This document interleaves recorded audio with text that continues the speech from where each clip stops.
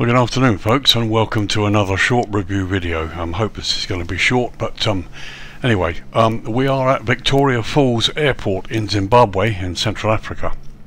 Why are we here? Well, some of you who have been with me a while may recall I did a video some time back ago when we looked at the default Victoria Falls in the new Flightsim 2020 scenery, and it was pretty awful. In fact, it was absolutely dreadful. And that was the end of that, really. And then along came a gentleman known as Pinepix on Flightsim.to website, does a little mod that for the Victoria Falls Bridge, and actually he sort of re-landscaped and changed the falls and made it look so much better. So today we're going to take the helicopter, head north up to the Victoria Falls and have a look at this mod. Bear in mind it's free. Okay, it's not totally brilliant, it's not filled with spray and all the things you'd expect, but it's a little mod that he did in order to improve the area, and I have to say he really has improved it. So we're going to have a look at it. You're currently at Victoria Falls International Airport here in Zimbabwe. This is a scenery created by Msfs Scenery Builders, and I thought we'd take off from here. So let's get started, and while we're in the air heading along, I'll give you some history about the falls.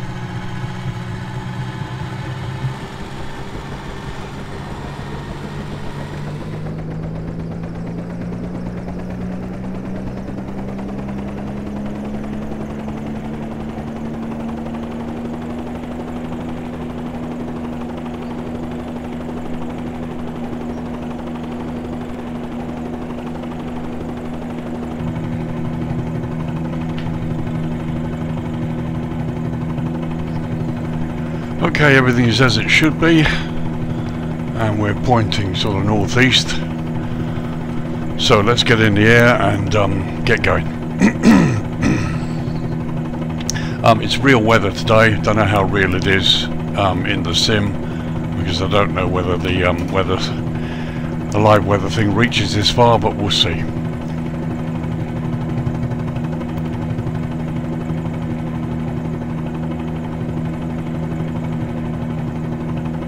So lift off.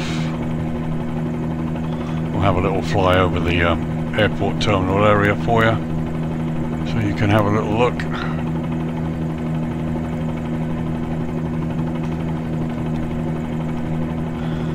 It's a very quaint, nice little scenery this here.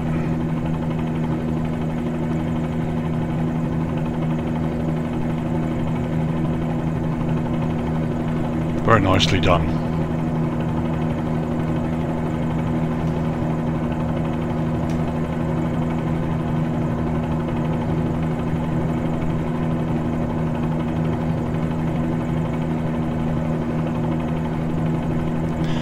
So we head north. Supposedly we can follow the highway, and it should take us right up to the falls.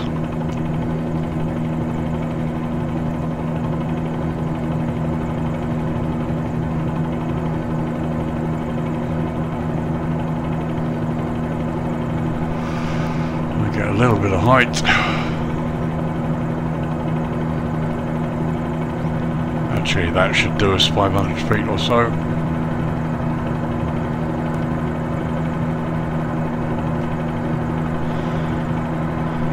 So this, what we're going to look at is a Victoria Falls Bridge modification. It's a mod by Pinepix. You can get it on Flightsim.to. You search Victoria Falls. Download is 9.46 megabyte, and it installs into the community folder at 17.6 megs. It's not a huge file, and it's Sim Update 7 compatible. As I said, available on Flightsim.to from a gentleman called Pinepix. Let's have a look at some history. So Victoria Falls is a waterfall on the Zambezi River in southern Africa. It's located on the border between Zambia and Zimbabwe. It's one of the world's largest waterfalls with a width of 5,604 feet or 1,708 metres. David Livingstone, the Scottish missionary and explorer, was the first European to view the falls in November 1855 from what is now known as Livingston Island, one of the two land masses in the middle of the river, immediately upstream from the falls near the Zambian shore. Livingstone named the falls in honour of Queen Victoria, but the Sohoto language, Mosai Onatunya, which translates as the smoke that thunders, continues in common usage. The falls are listed as a UNESCO World Heritage Site, and officially both names are recognised. The site is also known as Siongo or Chongwe, which means the place of the rainbow, as a result of the constant spray which comes over the falls. Whilst the falls are neither the highest nor the widest waterfall in the world, they are classified as the largest based on its combined width of 5,604 feet or 1,708 metres, and the height 354 feet 108 metres, resulting in the world's largest sheet of falling water. The Victoria Falls are roughly twice the height of North America's Niagara Falls and well over twice its width. Spray from the falls typically rises to a height of 1,300 feet 400 metres and sometimes much higher, and the spray can often be seen from 30 miles or 50 kilometres away. There are two islands on top of the falls large enough to divide the curtain of water. Upstream from the falls the Zambezi River flows. At its highest point in the March-April time season, it is estimated that 109 million gallons or 500 million litres of water per minute flow over the falls. During the dry season it can be as low as 2.1 million gallons or 10 million litres. In 1958, in the flood that year, Zambezi saw the falls reach a record volumes of over 170 million gallons or 770 million litres per minute.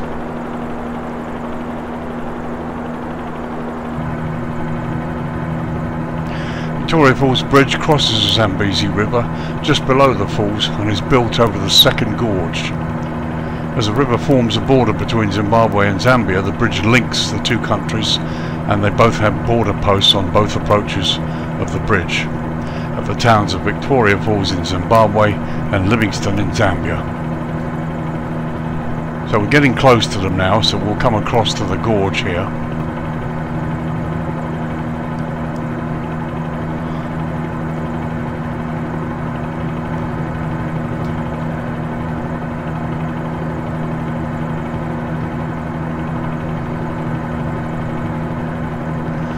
As you can see, the road there, highway, continues right up towards the falls. What we will do is we'll come into where the gorge is here and we'll follow the gorge up so you can have a look at the terrain in the local area, which when I first looked at this was pretty dreadful, but actually it seems to be a bit better, presumably as the simulation itself has improved. But obviously you'll see the work that this gentleman has done to improve the area is just great, in my opinion. Very, very nice. This is typical Zimbabwean scrub as we approach the gorge. Just try and get down a little bit.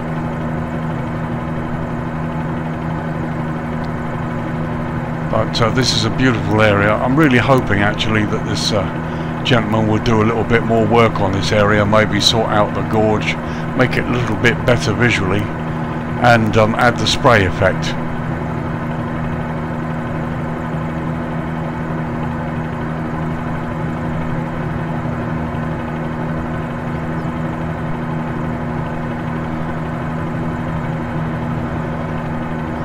So there are, as I said, there are gorges leading up to the falls. They're known as the first, second, third and fourth gorge.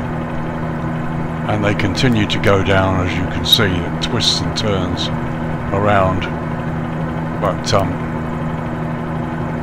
beautiful landscape.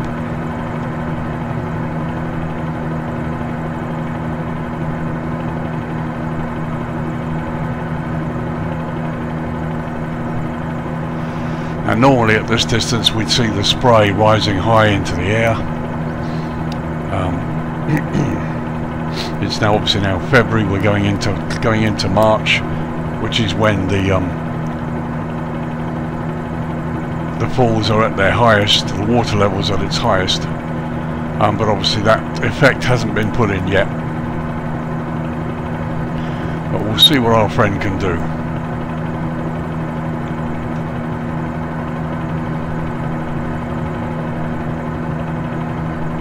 On the left there you can see the town of Victoria Falls, which is still on the Zimbabwe side of the river, and then further north is the town of Livingstone in the Zambian side. And visitors will need a visa, which they can purchase on the day at the bridge border post.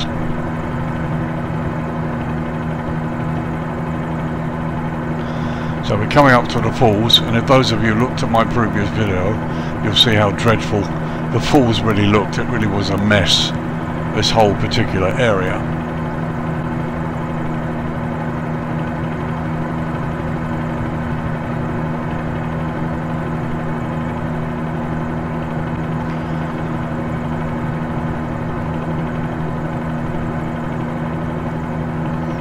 So there's the bridge that connects the two countries and just goes across below the falls. It's right here, which was the main reason, I believe, for him creating this scenery. But as you can see, for those of you who looked at the other video, you can see he's really cleaned up the area. Okay, the falls don't look absolutely stunning, but they're there now, whereas they actually weren't before. So I mean, I've got to commend the guy for a really nice attempt to sort this out. There we are, looking back over the falls. There's the bridge. Normally you'd see piles of spray coming up there as well.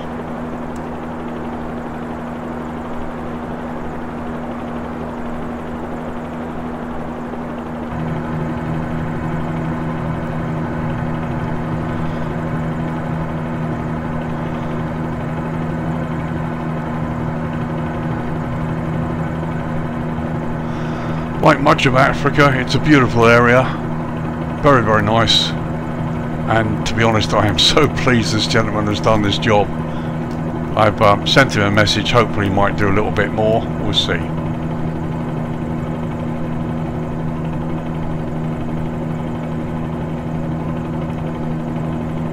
As you can see, lots of little islands that are typical here.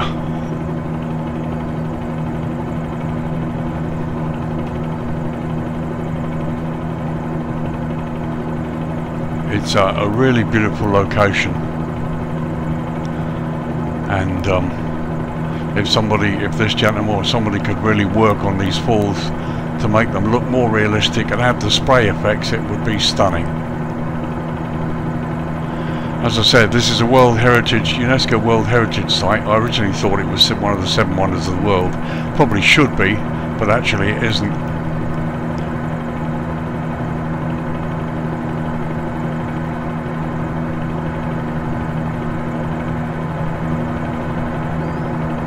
But that looks so much better than it used to.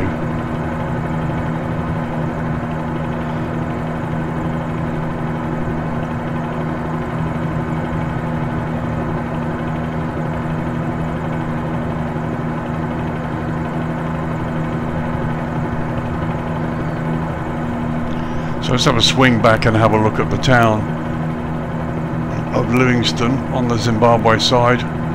Sorry, on the Zambian side. I mean, as you can see, this place really goes on. There's so much around here. It's a huge area.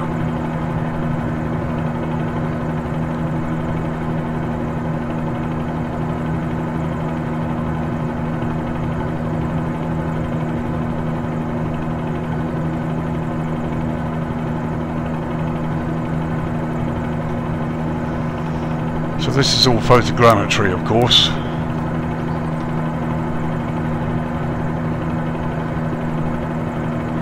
As you can see, the Zambezi River there flows up north, continues north into Zambia.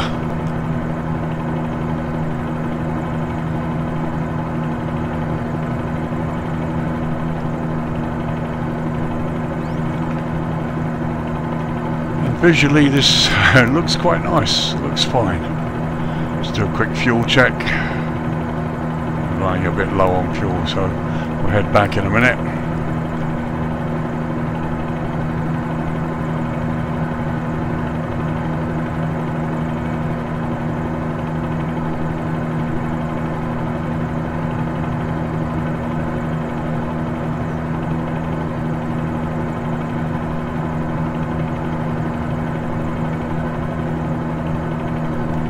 But it's a lovely area that's been obviously much better developed now,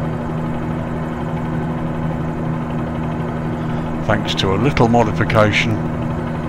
I mean, it's not big at all, it's just under 10 meg, just brilliant.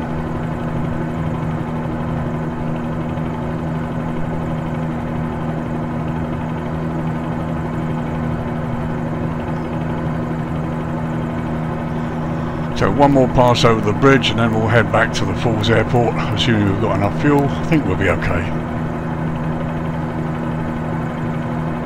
But I just thought I'd do a quick video, have a look at this mod and also bring you out to this area, and this time in the helicopter.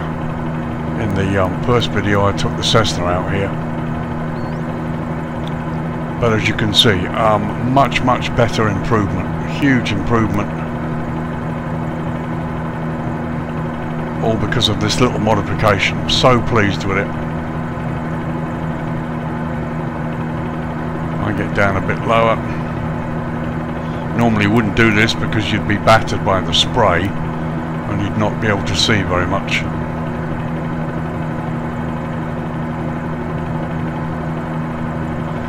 So this is a highway that goes across the bridge that links the country of Zambia with the country of Zimbabwe.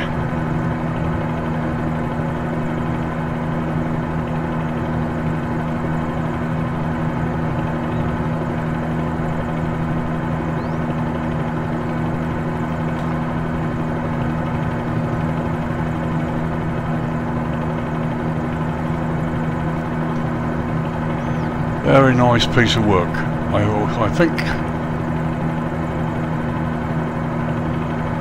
there you can see the extent of the road that goes across. Various power lines and bits and pieces.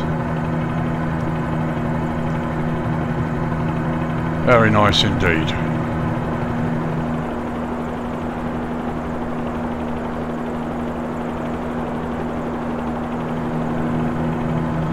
But as you can see, the terrain around here is pretty good, it's pretty stunning. There you can see the water wash in the river there below. And as I said, if you look at the earlier video, you can see just how bad it was before this was done. It looks so much better now than it did.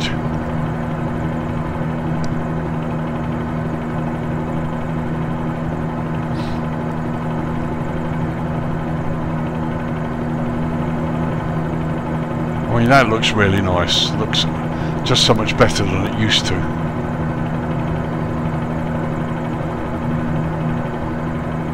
So I'm just going to pick up the highway there.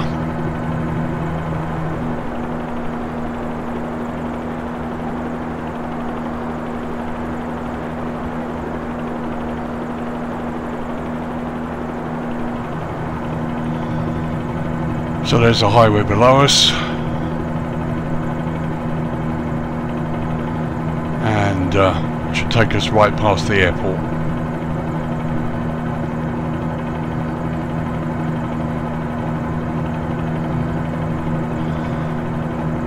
In fact, I can see the airport right in the distance there. So any of you are interested, if you're interested in looking at this area a little bit more, I've done a series of 8 videos looking at Botswana in Africa. Basically with the Okavango Delta scenery installed, which has really transformed Botswana. If any of you have seen the TV series on the Dave channel some years ago, Bush Pilots, these guys take small bush planes, Cessnas and so on, out to the bush, out into the Botswana, out into the Okavango Delta, to the luxury camps. They take tourists out to stay at the luxury camps, often $1,000 or more a night, so that they can be up close and personal with the wildlife. and the Okavango Delta scenery has included many of the camps and really updated the area to add animals of various kinds, both static and moving. And I've done a series of videos visiting various airstrips in the Delta, which you might be interested in, so check out my channel for those if you think you might be interested in that. Look at the fuel. Yeah, we should have enough. Got the airport in sight.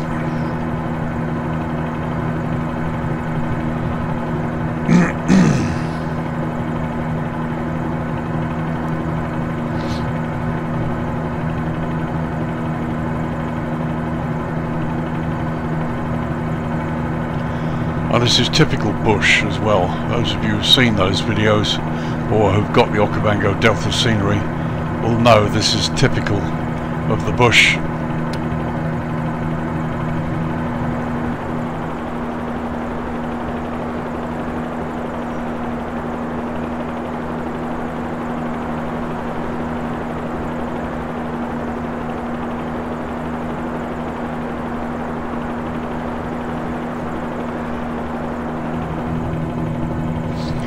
So as I say, this is Victoria Falls Airport, scenery by the Msfs scenery builders.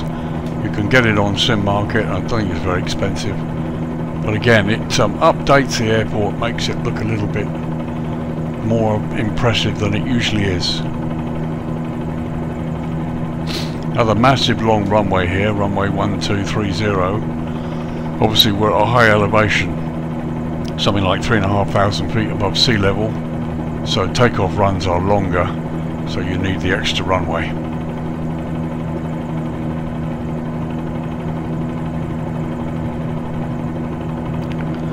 I've got the nice little Dakota in the scenery there.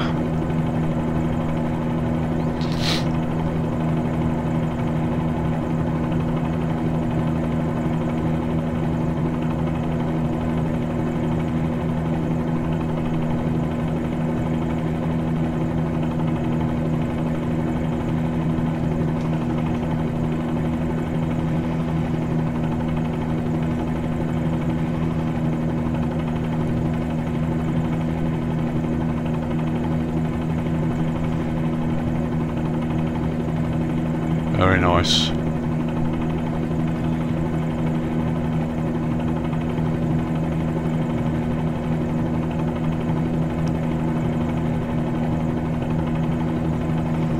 See if I can make a decent landing.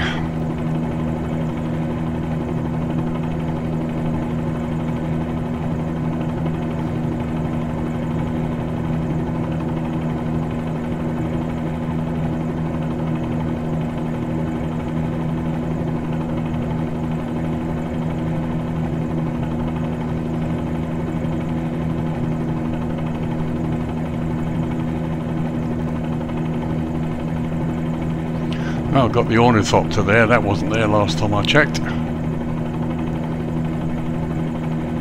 However,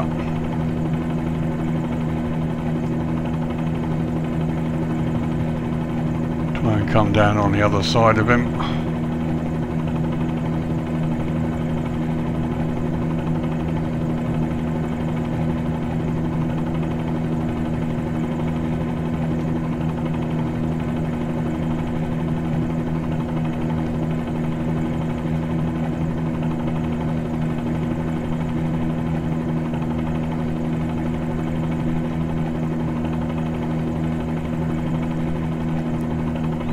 As you can see, very nice little scenery there. Got some people in front of the terminal. Very nice indeed. Well, that wasn't a bad landing, was it?